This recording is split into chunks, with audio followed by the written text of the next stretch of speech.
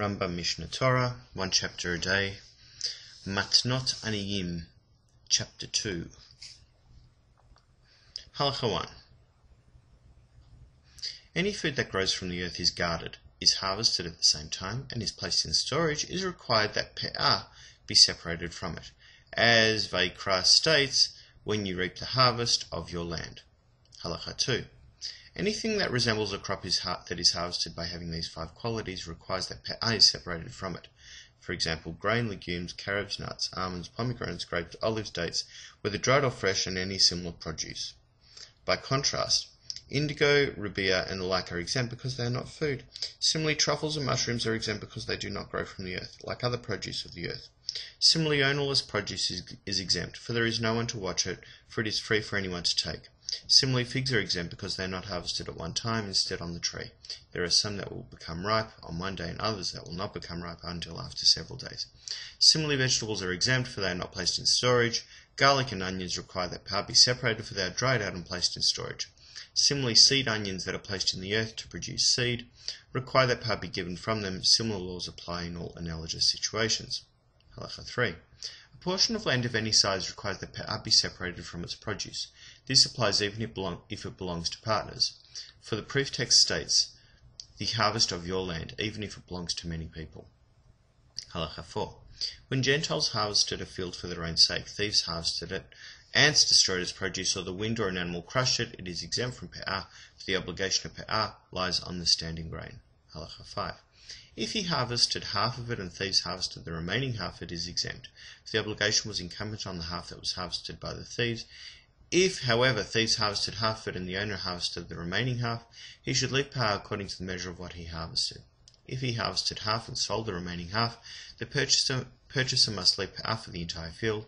If he harvested half and consecrated half, the person who redeems the half from the temple treasury must leave pe'ah for the entire field.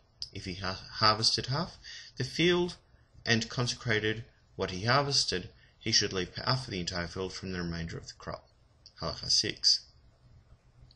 The following rules apply when a person harvested some of the grapes in his vineyard to sell in the marketplace, but had the intent to leave the remainder for the vat to press for wine. If he would harvest for the marketplace from either side of the vineyard, he should give pe'ah for the grapes that he harvests for the vat according to the amount that remain. If he would harvest for the marketplace from only one side, he should leave the amount of pe'ah appropriate for the entire field from the amount remaining. The rationale is that since he harvested from only one side, he is not considered as harvesting haphazardly, in which instance he would be exempt from leaving pe'ah. Similarly, when a person harvests ears of grain bit by bit and brings them home, he is exempt from leket, shichacha, and pe'ah, even if he harvested his entire field in this manner. Halacha 7. When a person harvests his entire field before it becomes completely ripe, before it reaches a third of its growth, he is exempt from pe'ah if it reached a third of its growth. He is obligated. If it reached a third of its growth, he is obligated. Similarly, with regard to fruit from trees, if a third of their growth is completed, then there is an obligation to leave pe'ah. Halacha 8. When a person consecrates his field while his grain is standing and redeems it while it is still standing, there is an obligation to leave pe'ah from it. If the temple treasurer harvested it and then he redeemed it, it is exempt. For at the time when the obligation for pe'ah became relevant, the field was consecrated, and thus there was no obligation to leave pe'ah from it. Halacha 9. When a Gentile reaps his field and then converts, he is exempt from pe'ah, leket, and shichacha. This applies even though Scripture mentions the obligation of shichacha only with regard to the time when sheaves are transferred. Halacha 10. One may not hire non-Jewish labourers to harvest because they are not knowledgeable with regard to the laws of leket and pe'ah. If one hired them and they harvested the entire field, he is obligated to leave pe'ah. Halacha 11. When a landowner harvested his entire field and did not leave pe'ah, he should give some of the stalks of grain as pe'ah to the poor. He does not have to tie the grain he leaves as pe'ah. Even if he gives the majority of the harvest as pe'ah, he is exempt from tithes. Similarly, if he threshed the grain but did not winnow it, he should give them pe'ah before he tithes. If, however, he threshed and winnowed the grain with a pitchfork and a shovel and completed the task, he should tithe and give the poor tithe produce equivalent to the appropriate measure of pe'ah for that field. Similar concepts apply with regard to trees. Halacha 12. Pe'ah should be left only at the edge of the field so that the poor will know where to come to collect it. So it will be obvious to passers-by, and they will not suspect that the owner did not leave pe'ah, and so that deceivers will not intend to harvest their entire field and will excuse themselves by telling the observers, "I left it in the beginning of the field." Also, leaving it there will prevent him from waiting until a time when no one is present and leaving it for a poor person with whom he is close. If a person transgressed and left pe'ah in the beginning or the middle of his field, it is considered as pe'ah.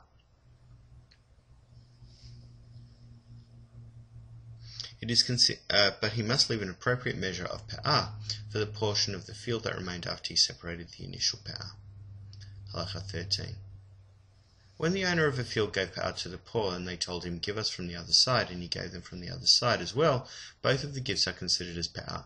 Similarly, if the owner of a field separated pe'ah and then said, "This is pe'ah and this also is," or "This is pe'ah and this," they are both pe'ah. Halacha 14. It is forbidden for workers to harvest the entire field. Instead, they should leave the appropriate measure of grain for pe'ah at the end of the field. Nevertheless, the poor do not have a share in it until the owner willfully separates it. Therefore, although a poor person sees pe'ah at the end of a field, he is forbidden to touch it, lest it be considered as theft until he knows that it was left with the consent of the owner of the field. Halacha 15. Pe'ah from grain, legumes, and other similar species of crops that are harvested, and similarly pe'ah left in vineyards and orchards, should be given while it is growing from the earth. The poor should grab it by hand. They should not cut it with sickles, nor uproot it with hatchets, lest one person accidentally strike a colleague. If the poor desire to divide it equally among themselves, they may. If, however, 99 say that they desire to divide it, and one says that each should grab what he can, we listen to the latter, for his statement is in accord with Torah law. Halacha 16. Pe'ah from a grapevine draped over a high wall and from a date palm that the poor cannot reach to grab except at great danger, the owner of the land should bring it down and divide it among them. If they all desire that it be left to be grabbed, that option is followed. If, however, 99 say that they desire for it to be left to be grabbed, and one says that it should be divided, we listen to the latter, for his statement is in accord with the Torah law. We obligate the owner to bring it down and divide it among them. Halacha 17. At 3 times during the day, pe'ah is divided among the poor or left for them to take at daybreak, at noon, and at mincha. When a poor person does not come at these times, he is not allowed to take, so that there will be fixed times for the poor so that they will all gather together to take pe'ah. Why wasn't only one time a day established for the poor to take?